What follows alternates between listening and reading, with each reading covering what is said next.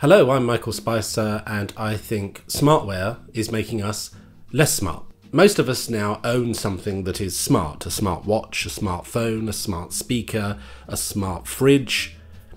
Yes, that's a thing. Smartware is supposed to enhance our lives, but is making electronics smarter making us less smart? Yes, it is Mr. Spicer. Yes, apparently, according to... Ha, ha, ha, ha, ha. Smartware is making it easier for us to live our lives, helping us to do things like monitor our health data, control our homes, and spy on people from our doorbell cameras. Nowadays, there's smartware for every area of your life. Got a treadmill, but use it mostly for hanging your clothes on? Well, for just $2,500 and a monthly subscription, you can buy a smart treadmill, which is the same as a regular treadmill, but there's someone inside it shouting at you to run faster. Have you got regular old light bulbs? Buy smart light bulbs. They're voice activated and they can turn to any colour you like. This is predominantly for people who can't be bothered to do that, and also like the feeling of sleeping in a disco.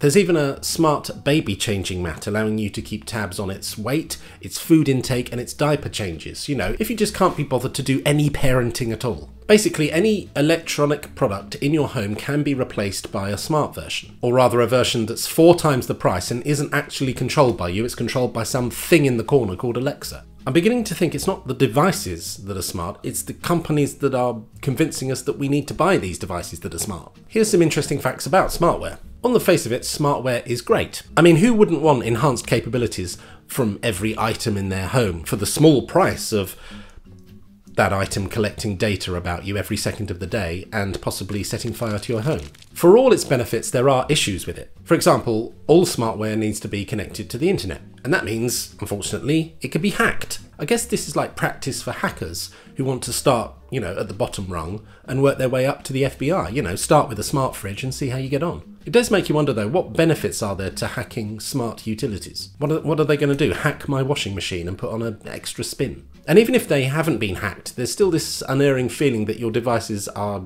communicating with each other in your house. Your internet bill could increase dramatically just because your 2 smart speakers are having a really interesting conversation.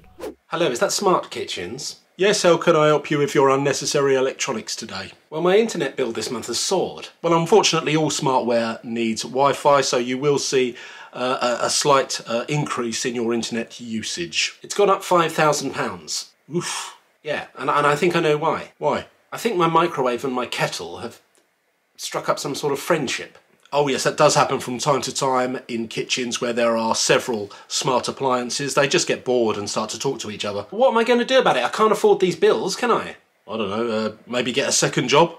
A second job? I'm an online comedian. Oh, right, well, get a first job then. Enough with the self-referential jokes. What am I going to do? Well, what you could do is introduce a new smart appliance that increases the tension. How? Well, for some reason we've found that food blenders have a real attitude problem, so maybe buy a blender, put it between the microwave and the kettle, and it will cause a sort of uncomfortable atmosphere, and over time they'll keep themselves to themselves and the bills will go down.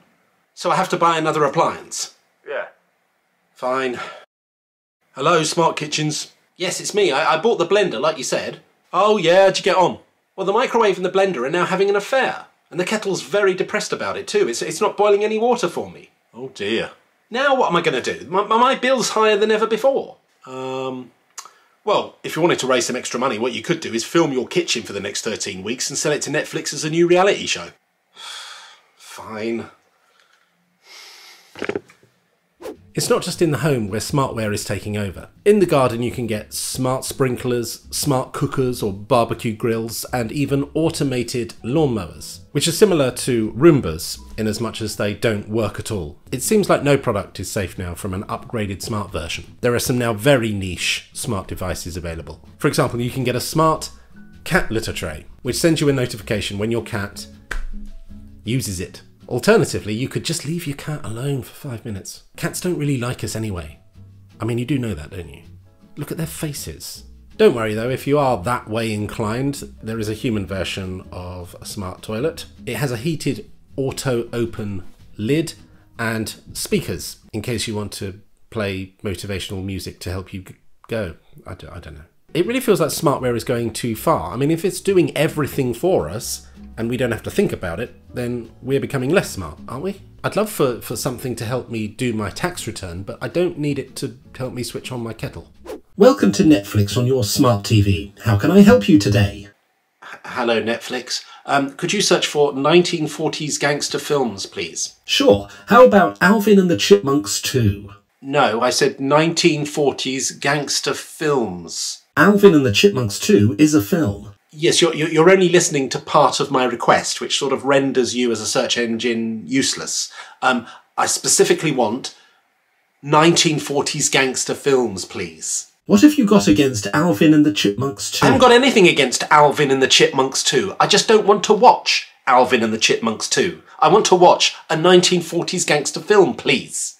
Okay. How about Alvin and the Chipmunks?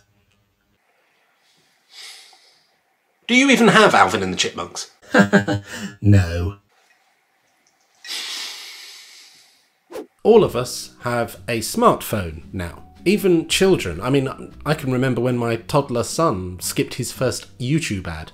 That was a proud day. Across the generations, we all love staring at a tiny screen and ignoring the world around us. But how generations use smartphones differs. Boomers use them, mostly just to complain on their village Facebook groups that they think crime is on the uprise in their area, but really they just saw a man with his hood up. Millennials use smartphones mainly so that they can post boring pictures of themselves on Instagram, sitting in restaurants holding glasses of wine and using filters from 15 years ago. Gen Z are on their smartphones to mainly use TikTok so that they can watch nothing, just do that.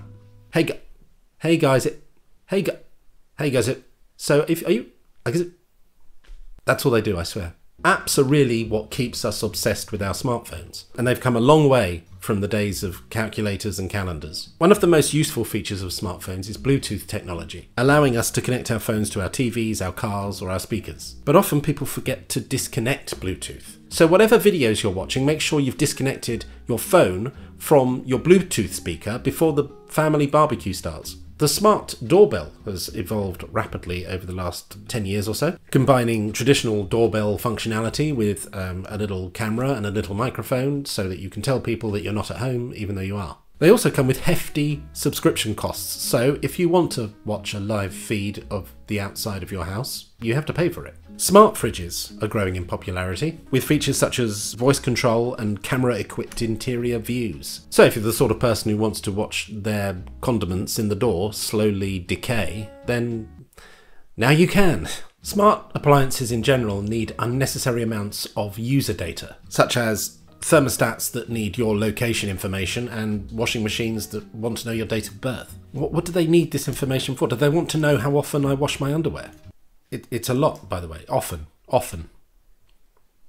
Lovely to see you again, Phil. Lovely to see you too. Well, I thought it'd be nice to have a catch-up finally. Would you like a cup of tea? Would love one, thanks. Kettle on.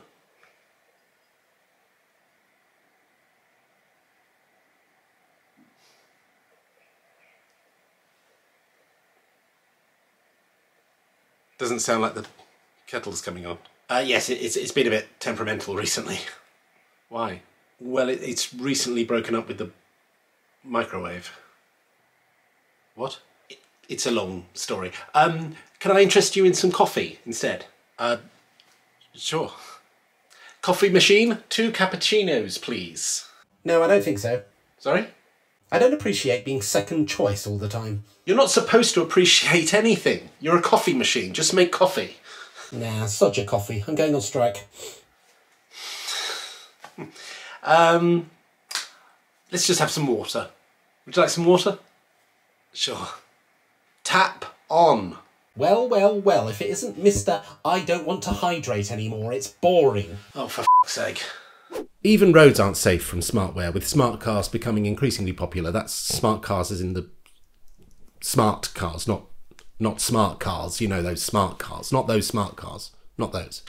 Most things in a smart car can be controlled with a simple wave of the hand, which makes you look like a Jedi in a hatchback. Some cars even include a feature called Smart Summons, where you can instruct your car to come over to you rather than walking towards it yourself. It's a bit like when you call your dog to come over to you, but instead of a small furry animal, it's 2 tons of metal on wheels. Many smart cars now include advanced smartware, including Wi-Fi, so people can access the internet and, stream media and watch movies, and then crash their car. Self-driving cars. Self-driving cars use a combination of artificial intelligence, sensors, cameras, radars, all to help you travel between destinations without a human involved. So basically someone decided that driving just could be even more dangerous than it already is. Self-driving cars, let me just say, is wrong. Don't get in a car where there's no one. Seriously, don't do it. You'll die.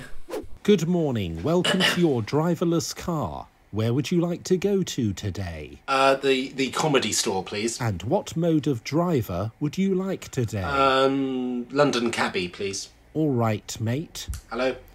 Going to watch some comedy tonight, are you then, mate? No, I'm performing. Oh, are you a comedian? What will I have seen you in then, mate? I tell you who makes me laugh, mate.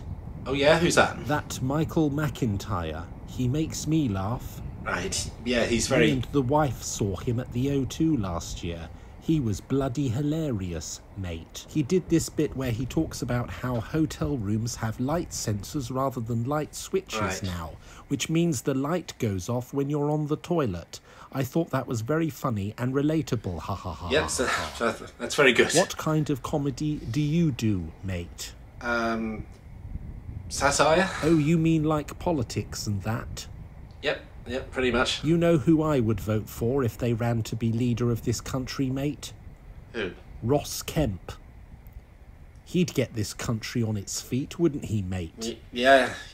I'm sorry, I've changed my mind. Can I have uncomfortably silent Uber driver mode, please?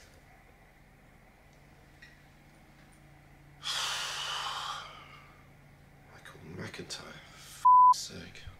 In 2023, driverless car companies came under intense scrutiny. One such company, called Cruise, was forced to shut down its company completely after one of its robot taxis knocked a pedestrian down and dragged it 20 feet. That's probably not going to get a 5-star review.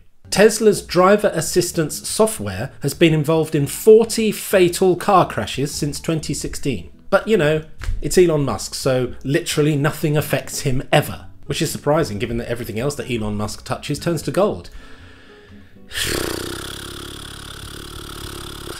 Well, as always with many of these things, there's a halfway house. It's nice to just go out and leave your devices behind. But can I get into a car and drive to a location without sat-nav?